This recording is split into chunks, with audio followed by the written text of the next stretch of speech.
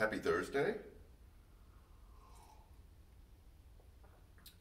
I'm back. You're going to get all sinused up, Cal, today. This is the second shoot because I just had a massive sneezing attack. And so everything in my sinuses has just been blown to the front of my face. I'm back in my spot watching I think waning moon. It sounds like Elmer Fudd in front of our chocolate lake because of the apartment complexes that are being built next door. So all of their topsoil is running into our pond. It looks like it's from Willy Wonka. I want to put a big giant plastic tube in there and then just form an Augustus gloop that's getting sucked up into it. I think we're stuck with the chocolate pond for a while. Trying to recover. I have two sons, both in their 30s. We both share the 5 personality on the Enneagram, which is the investigator. That is, if I don't know something, I'm going to look it up. I'm one of those that when we stream a show, I'm on IMDb and Wikipedia going like, oh, this really happened, and this person was in this thing. And we all share that same desire to know more, and we're constantly reading and listening to podcasts. And so we have a text thread that's just the 3 of us. Janet finds it annoying, where we're constantly sharing content with each other. This memes, article links, podcasts, quotes that we find. And it's not very conversational. We don't ask how each other's doing in this text. We're just sharing content. And so Joshua, my oldest, dropped this in the thread just a few days ago, obviously because it hit him. And I'm sharing it because it's stuck with me also. He did his PhD at UNC in, believe it or not, contemporary Christian music. And so he did a lot of studying back in the day, doing the anthropological, I can't say it. I'm not going to try to say it. Sociological aspects of contemporary Christian music. And David Crowder was one of the ones that he studied. And so he sent me lyrics to Crowder's first song on his first album, and it's called I Need Words. And it's just still sitting on me because it kind of addresses what we're going to talk about this Sunday in worship. This is how the first part of the song goes. I need words as wide as the sky, and I need a language large as the longing inside. And I need a voice bigger than mine, and I need a song to sing to you that I've yet to find.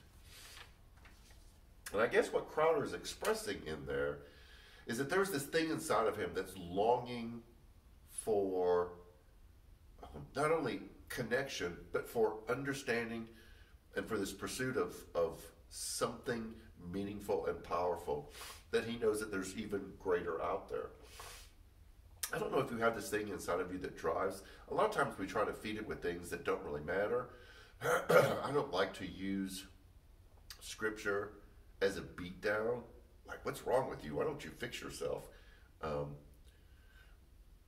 But I think this song kind of points to something in scripture, that we do have this thing inside of us that knows that there's more out there, that's longing for more, that wants more.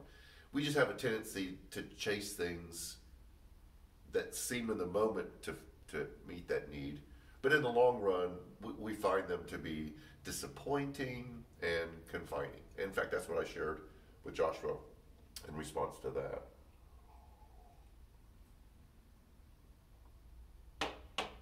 I think this is the whole purpose that Jesus came, was to say, that thing inside of you that's searching, that has questions, that wants not necessarily always answers, but just understanding,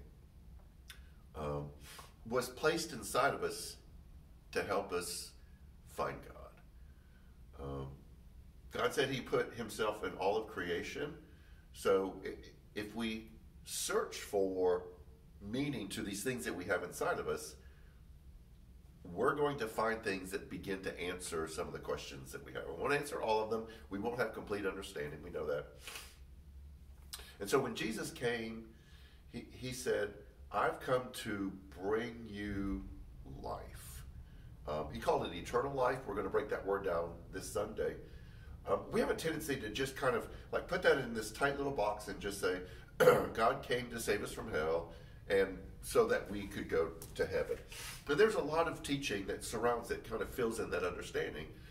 But I don't think Jesus just meant that. That's a little box that we put it in, and what it does is it shortchanges us from experiencing this life, finding meaning and purpose and answers to satisfy that curiosity, that longing inside of us. And so like David Crowder expressed, I need words, I need a song, I need something that'll answer this. Jesus says, I've come to give you that. Don't put it in this little box and say it's only this and set it on a shelf and just wait until you can cash in your retirement. That there's this life that we're supposed to have now that is vibrant and full and meaningful and has purpose. That doesn't mean everything's going to be easy. It just means that in those difficult times, there's going to be something that holds us in place when we're in the midst of that struggle.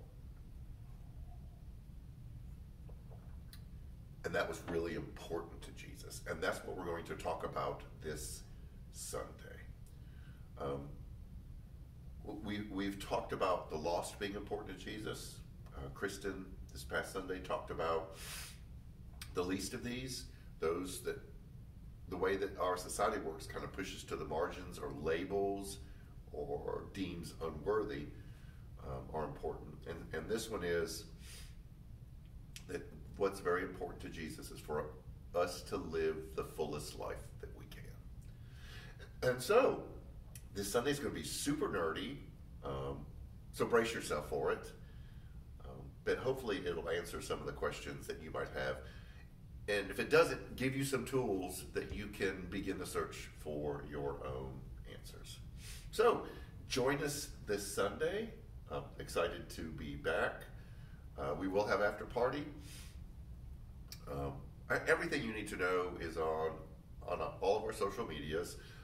I see all of you logging in on Sunday through Facebook, YouTube, and the app. So appreciate you joining us. So I'm going to continue to enjoy the Chocolate Factory, finish my coffee, and I'll see you Sunday. Take care.